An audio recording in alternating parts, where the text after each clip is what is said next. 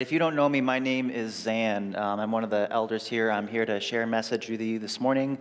We are in week 3 of our 4-week series on Jonah.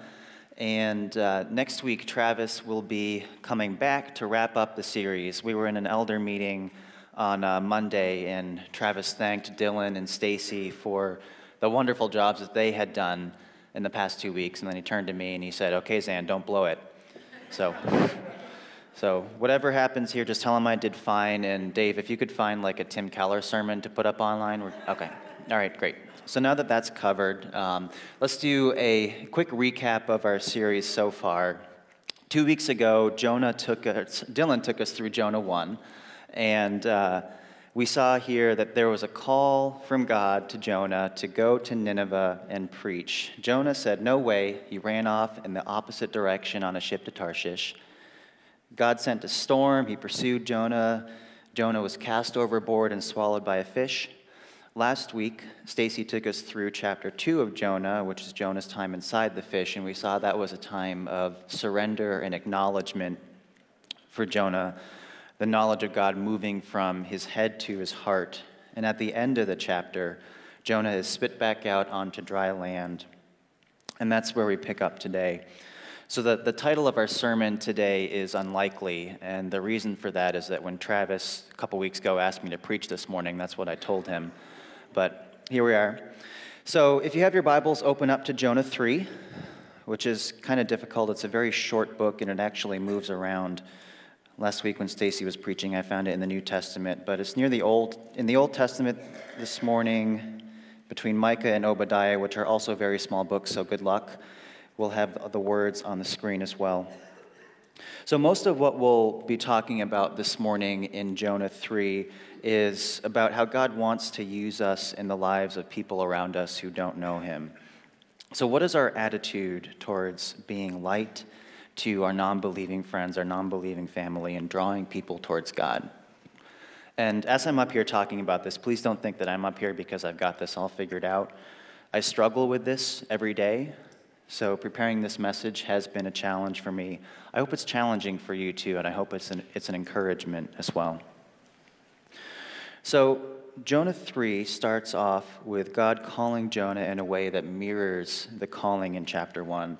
So let's look at the first 2 verses to start. Verse 1 says, "Then the word of the Lord came to Jonah the second time, saying, 'Arise, go to Nineveh, that great city, and call out against it the message that I tell you.'" So what we see here is that God really wanted to use Jonah. God was calling Jonah again. There was a mission field of Nineveh that needed a prophet, and God, he's God. He could have used anybody, but he wanted to use Jonah. He didn't need him, but he wanted him. So to flesh that out a little bit more, we're going to look at another story in the Old Testament, and that's the story of Esther. And some context around this story is that at this time, the Persians were ruling over the nation of Israel. So the Jews were subject to the Persians. And through kind of an odd series of events, a Jewish woman named Esther actually becomes the queen of Persia. And at the same time, someone else in the kingdom comes up with this plot to kill all of the Jews throughout the Persian Empire.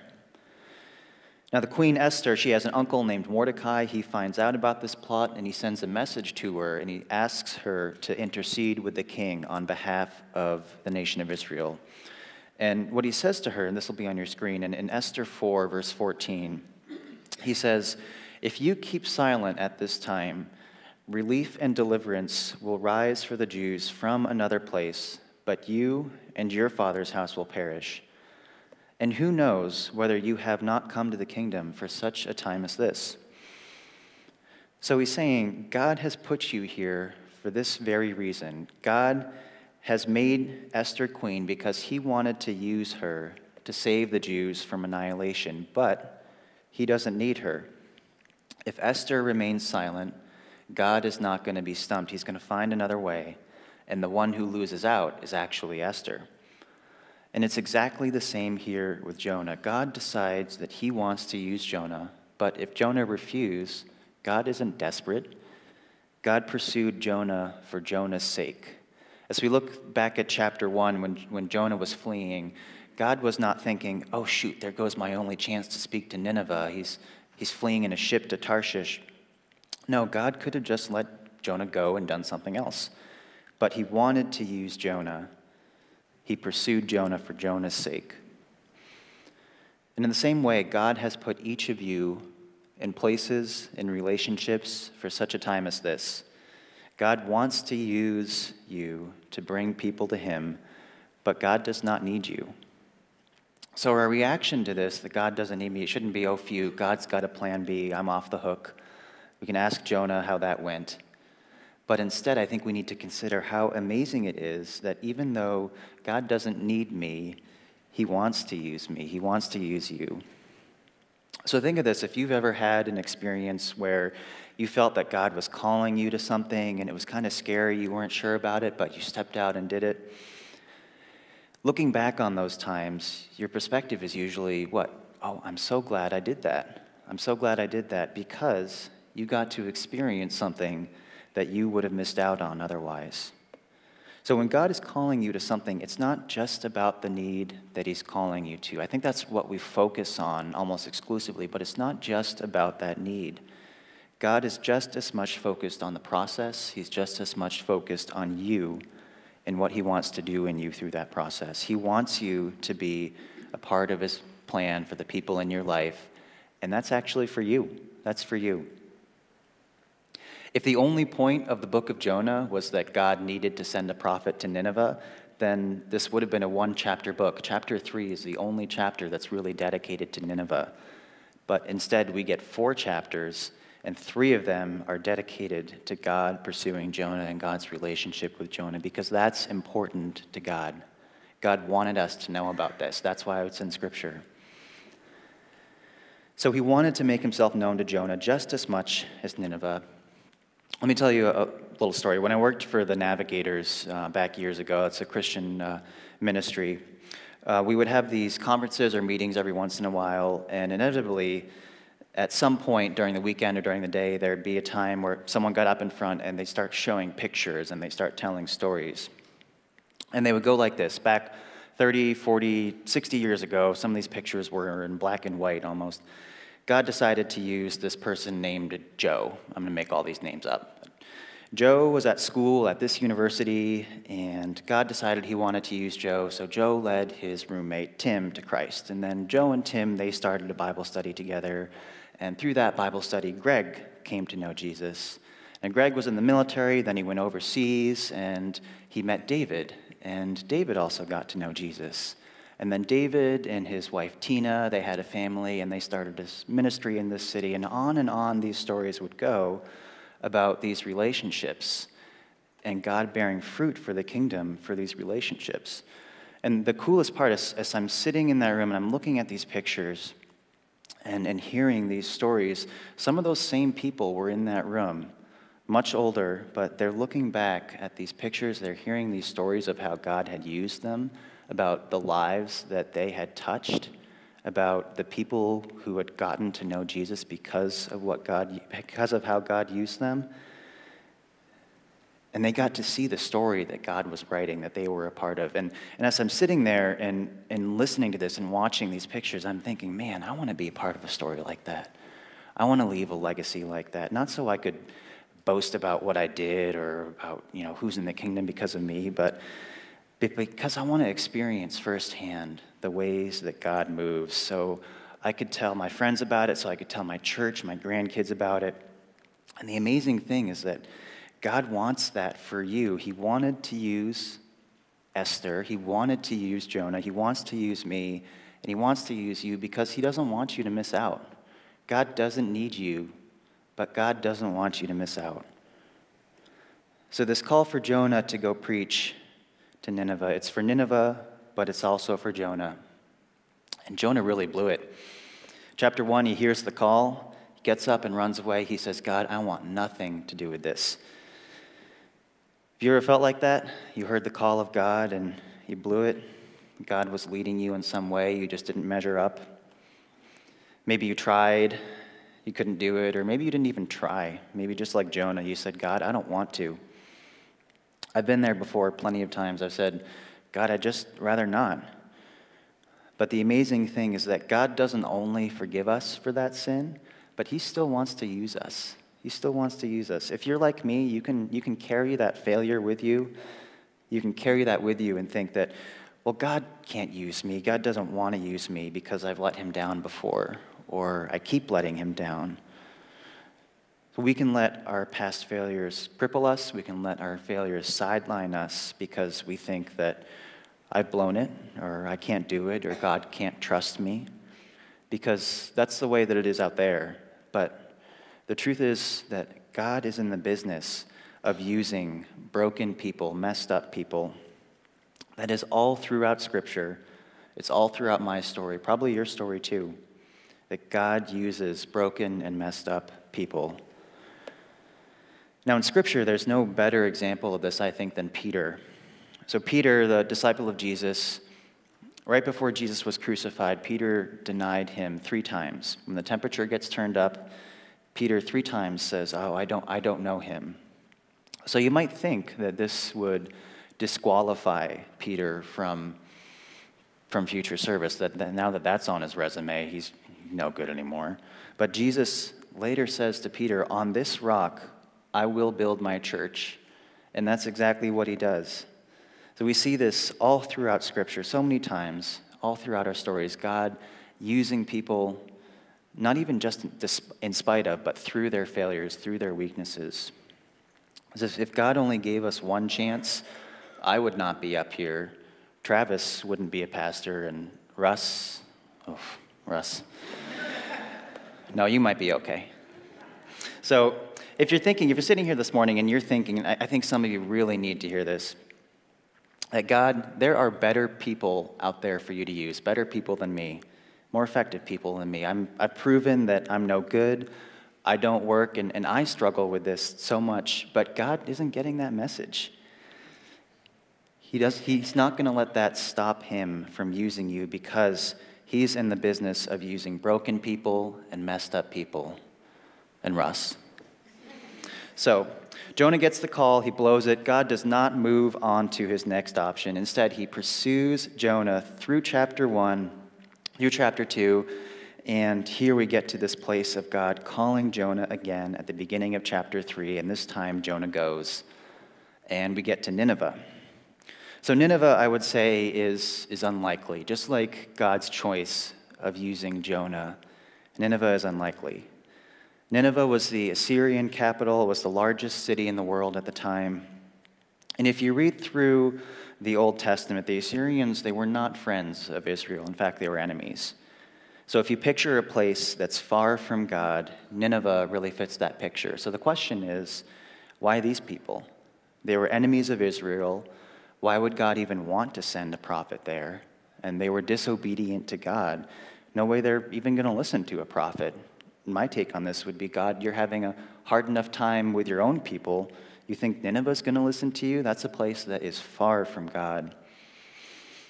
So to look at that, we're going to hop over to Ephesians, which is a letter in the New Testament. And here, Paul is writing to a church of Gentile believers, so Christians who came from a pagan background instead of a Jewish background. And Paul is addressing one of the biggest issues that the early church faced, and that was that there was a division between Jews who followed Jesus and Gentiles who followed Jesus. So let's read in Ephesians 2, starting in verse 12. Paul says, "Remember that you were at that time separated from Christ, alienated from the commonwealth of Israel, and strangers to the covenants of promise, having no hope and without God in the world. But now in Christ, you who were once far off have been brought near by the blood of Christ. For he himself is our peace, who has made us both one and has broken down in his flesh the dividing wall of hostility by abolishing the law of commandments expressed in ordinances, that he might create in himself one new man in place of the two, so making peace, and might reconcile us both to God in one body through the cross, thereby killing the hostility. And he came and preached peace to you who were far off, and peace to those who were near. For through him we both have access in one Spirit to the Father. So then you are no longer strangers and aliens, but you are fellow citizens with the saints and members of the household of God. So Paul here is talking about these two groups. They're the Jews, the Israelites, God's chosen nation, God's people throughout the whole Old Testament. They're near to God. And then there's the Gentiles, the enemies of Israel throughout the Old Testament. They're far from God.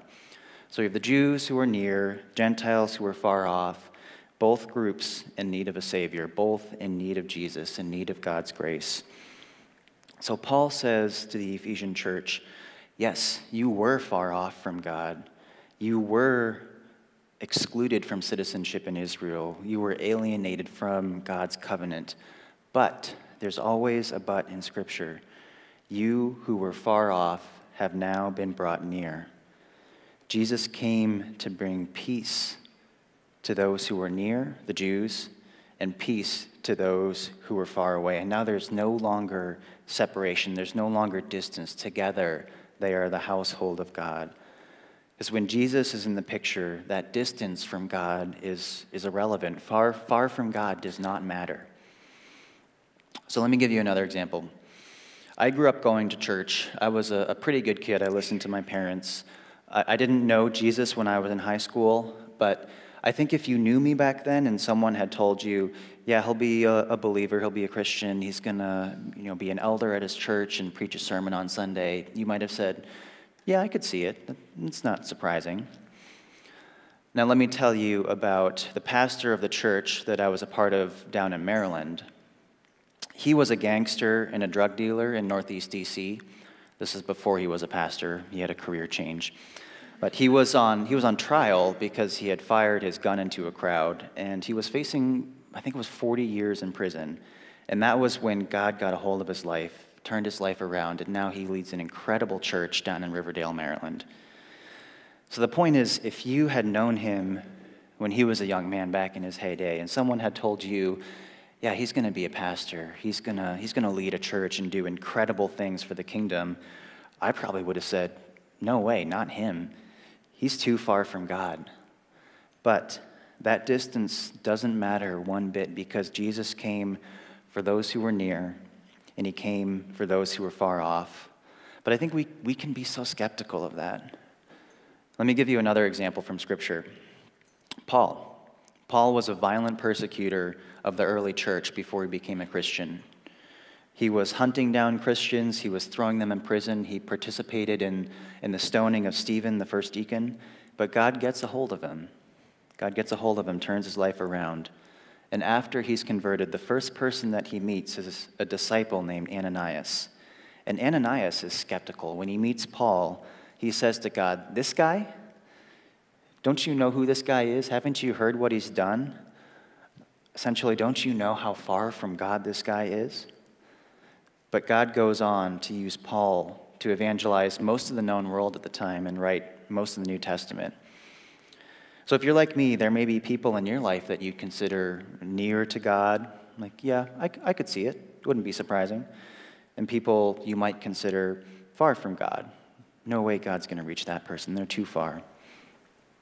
But the truth is, when anyone is forgiven of their sin, when anyone is reborn to new life in Christ through the Holy Spirit, that is nothing short of a miracle. It's the work of God. So for us to say, yeah, I could see that happening here, but this guy probably not. No way. It's silly. It's silly when you think of it. And I bet that some of you, maybe all of you, you know someone who seemed far from God, that you never thought God would reach that person. And then you got a phone call and you got a text message, and you were like, really? Him? Maybe you're that person. Maybe you're sitting here in church this morning and nobody thought that you'd ever be here. But God has moved. Just like the father of the prodigal son who got up and ran. God covers that distance. So far off from God does not matter. I bet all of us have people in our lives right now who seem unlikely, who seem far from God. Just like Nineveh, just like Paul, just like my old pastor Kurt in Maryland. And we need to remember that for people who seem near, people who seem far, everyone is in need of Jesus, No one is beyond the reach of Jesus. Everyone is in need. No one is beyond his reach. So we can look at Jonah and say, don't rule out God using you. We can look at Nineveh and say, don't rule out God reaching that person who seems far from him. Even though neither Jonah or Nineveh really makes sense from our perspective, this is how God works. He's the same God back then as he is now. And this is how he is. So we've got an unlikely messenger, we've got an unlikely mission field, and we've made it through the first two verses. So let's keep going. Pick up in verse 3, and we'll pick up the pace a little bit. So verse 3 says, So Jonah arose and went to Nineveh, according to the word of the Lord. Now Nineveh was an exceedingly great city, 3 days' journey in breadth. Jonah began to go into the city, going a day's journey, and he called out, Yet 40 days, and Nineveh shall be overthrown. So we see Nineveh as a big, big city. It takes 3 days just to get across, and Jonah starts in. So sometimes when I read a story in Scripture, I like to picture that scene. I like to picture it in my head to help me understand it better. So Scripture doesn't often give very much detail. We kind of sometimes get the bare bones. This happened and that happened. So I kind of like to use my imagination to kind of fill it in a little bit. So what did it look like? What did it sound like? What would it have been like to be there? And sometimes that helps me understand a bit better what's going on. So let me paint this scene for you how I imagine it. Let's say that you are a merchant on the street in Nineveh. It's another busy day in the capital of Assyria. Everyone's running this way, that way. They've got things to do. And let's say you're finishing up with a customer at your hot dog stand, and then you notice this smell, this kind of awful, overwhelming smell. It kind of smells like fish, but the fish guy doesn't come on Wednesdays. And then you notice there's this guy walking down the street, and he's shouting something, but you can't hear him yet. And you see his clothes are tattered. He's got something hanging from his shoulder. It's seaweed. It's weird. And he's shouting, and as he's getting closer, you can start to make out what he's saying. He's saying, 40 days, and Nineveh will be overturned. And he keeps walking, he keeps shouting. So let's stop there for a second. What is your response to that? How would you respond? He's crazy, right? I'm picturing everyone's just kind of staring, heads are turning as he's walking down the street, and everyone's staring at him, but nobody's making eye contact. So when we picture it like this, we can kind of see just how bizarre this story really is. And we can see just how surprising the response of the Ninevites was. The next verse, though, Jonah 3:5 says, The people of Jonah believed God. They called for a fast and put on sackcloth, from the greatest of them to the least of them. So they don't ignore Jonah like we'd expect. They don't pelt him with tomatoes. They don't call the cops. Instead, they listen to Jonah's message and they believe. Scripture says that every single one of them, from the least to the greatest, believed Jonah's message and repented. So when we picture this crazy fish man walking down the street, shouting about Nineveh's destruction, the way that this actually happened was every single person on that street stopped, and they listened, they believed, and they repented. Isn't that absurd? Can you actually picture that happening? And it doesn't even stop there. The word starts spreading. As far as we can tell in Scripture, this part isn't quite clear, but it takes 3 days to get across the city. But Jonah isn't even through the first day, and word has already reached the king. So what can we make of this response here? Well, Travis has defined witnessing as joining the conversations that God is already having with people. So he's not here this morning, so I said that. It's joining the conversations that God is already having with people. So I used to picture witnessing or evangelism as God saying to me, go to that person, tell them about me, then come back and let me know how it goes. But as I think about my own testimony, how I came to know Jesus, and really every story, every testimony that I've heard, every time it's a conversation with God. And in that conversation, God invites other people. He uses other people to move that forward. There were a number of people who had played a pivotal role in my salvation, people who read scripture with me, people who spoke truth into my life, and I bet a lot of you have a pretty similar story. Maybe it was one person, maybe it was a few people, maybe it was a fast process or over a couple of years, but I think if you think back over your story and the stories of people you know, I think you'll see it was God who started that process, who engineered that process. It was God who used people in my life as part of that conversation with him to win over my soul. So if there's someone who's been there for you, maybe there was someone who's at some crucial time, they spoke this crucial truth into your life that you needed to hear right then. That's not a coincidence, and it probably wasn't that person's idea. Instead, God used that person to step into the conversation at the right time with the right thing to say. And if that person had spoken at any other time or said anything else, or if anyone else had spoken those words, it probably would have been meaningless.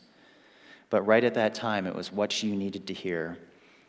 And that person probably had no idea the full impact of what they said, their words. They were just listening to God and they were following his lead. And I think that's exactly what we see here as Jonah walks into Nineveh. Let's think about how unlikely this response is, that they hear this prophet and every single person on that street stops and believes and repents.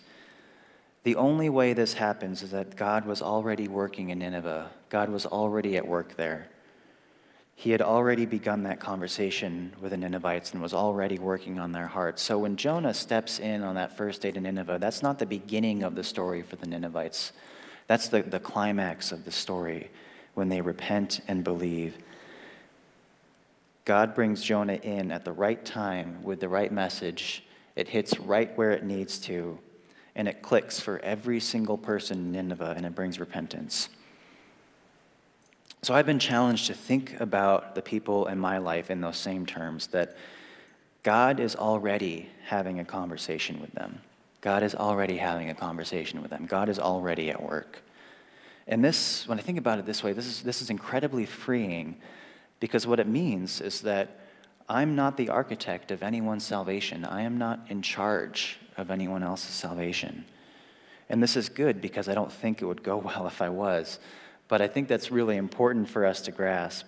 Because if God has laid someone on your heart, if God has put someone on your heart, that means that you're not in charge of that person's salvation. God has put that person on your heart because he is in charge of that person's salvation. And he wants to bring you into that conversation. He wants you to play a role in that process. So it's freeing, but it's also incredibly challenging, because it means that we need to pay attention. We need to pay attention and listen to what conversations God is having around me, in the lives of people around me. So if you've ever been in a conversation or maybe a meeting and you're kind of zoning out, not really paying attention, and suddenly you hear your name and everyone's staring at you. Has that happened? Okay, it's happened to me too, plenty of times. So maybe you've been part of a conversation and someone else comes up and just barges in with something completely unrelated, and it derails the entire conversation. That's happened too. I think when we think about it this way, if we're going to play a role in the conversations that God is having with people around you, we need to pay attention. We need to listen to what that conversation is. If I decide that I'm in charge of someone else's salvation, I may very well be that person barging in and derailing the conversation that's already happening. Or if I'm not listening, if I'm not paying attention, I'm going to have no idea what's going on with that person. I'm going to have no idea what God is already doing in that person's life. And I'm going to miss out on opportunities to participate.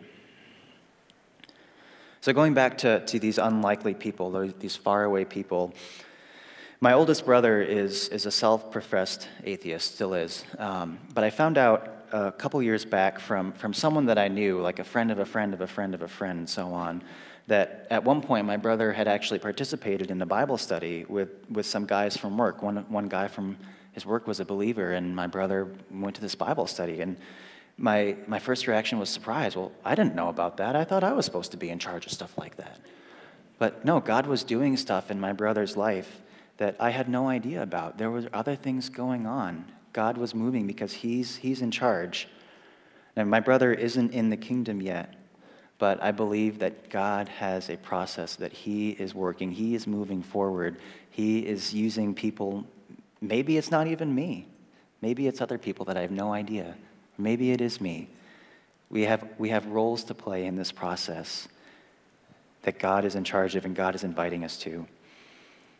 So if we're not taking the time to listen, we don't know what God may be saying to the people in our lives. And God may not tell us the whole conversation. God may just tell us just enough to take part.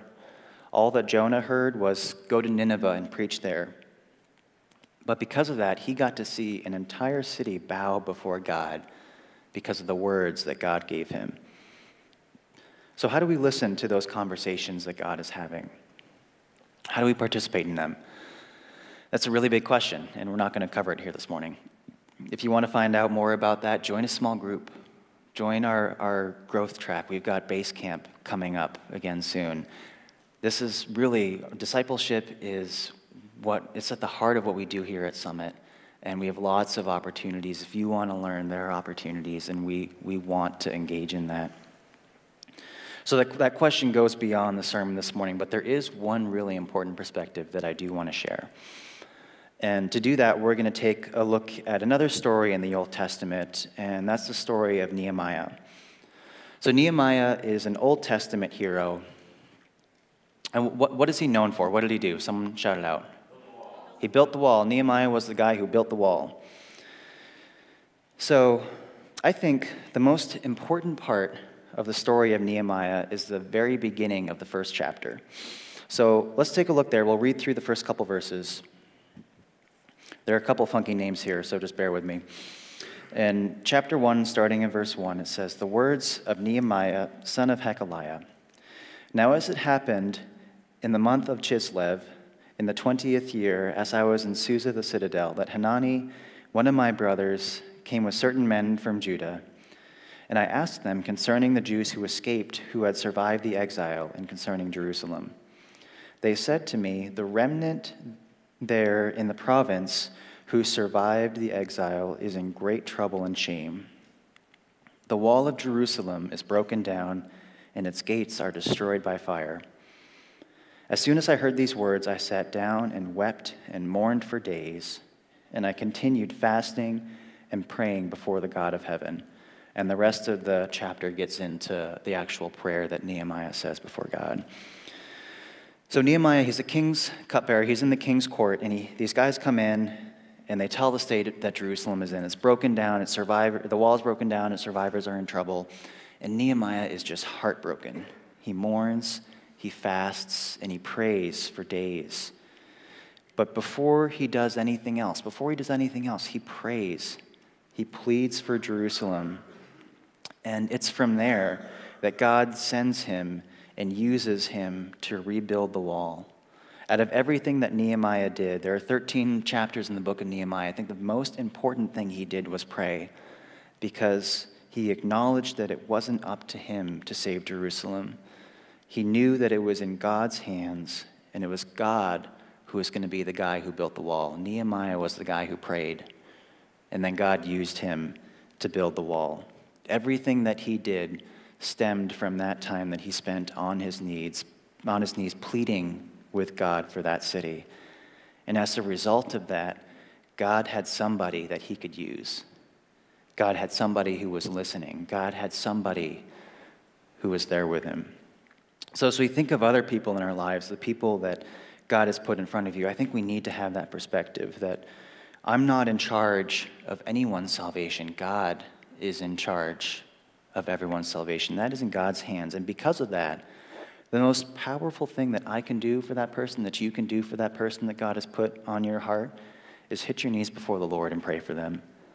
And that is going to put you in a position where God can use you, where he can bring you into that conversation because you and God have connected about that person. So to recap what we've covered so far, God wanted to use Jonah for Jonah's sake. He was an unlikely prophet, an unlikely mission field, an unlikely response happened because of the conversation that God was already having with the Ninevites. So I've got one more point that we want to cover here, and that's in the second half of the chapter. So let's take a look at the rest of Jonah 3.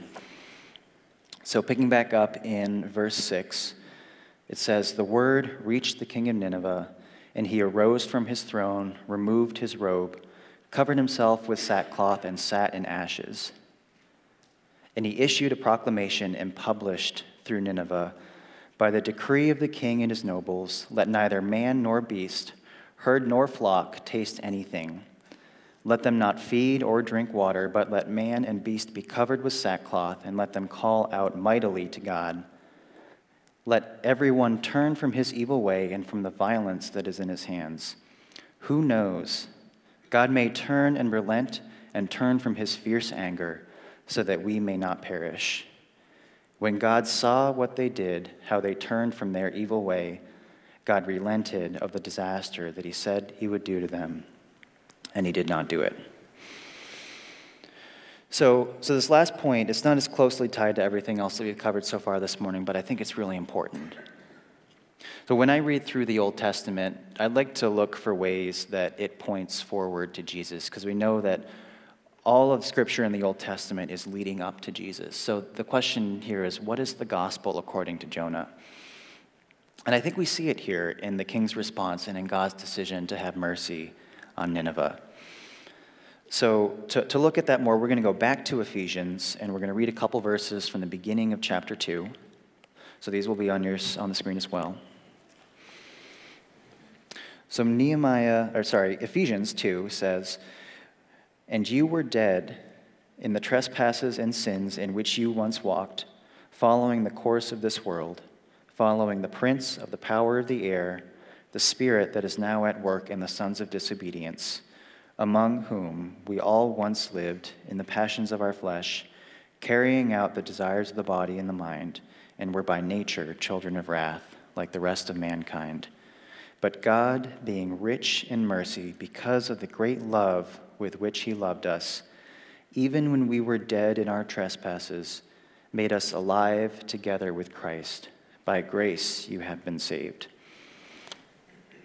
So here we have a description of, really it fits anybody. It's of the Ephesian church before they knew Jesus, but it fits anybody before the grace of God. Paul says they were dead in their trespasses and sins, that they were carrying out the desires of their body and minds, and they were children of wrath. This describes Nineveh, this describes the Ephesian church, describes you and me before the grace of God. So the problem that the Ephesian church had was that their ways were displeasing, their ways were offensive to God. And because of that, they were children of wrath, deserving of God's wrath. So what we need to see here, what's in Scripture here, is that the solution, the answer to this problem, is not for them to change their ways. If our ways are displeasing to God, the solution is not to change our ways. The solution is not to become more pleasing to God. The solution is but God, being rich in mercy, loved us when we were sinners and made us alive with Jesus, even when we were dead in our sins. Now, the whole second half of the book, it gets into how do we change our ways in response to this. But I think we need to understand that changing our ways is the response. It's not the solution. It's not the answer. The mechanism for my salvation, for my relationship with God, is not me making my ways more pleasing to God. The mechanism is God's grace shown through Jesus. It's not me fixing my ways. And I think we fall into this trap even as Christians, that if there's something in my life that's not pleasing to God, that the solution is to change my ways, and that's going to fix my relationship with God.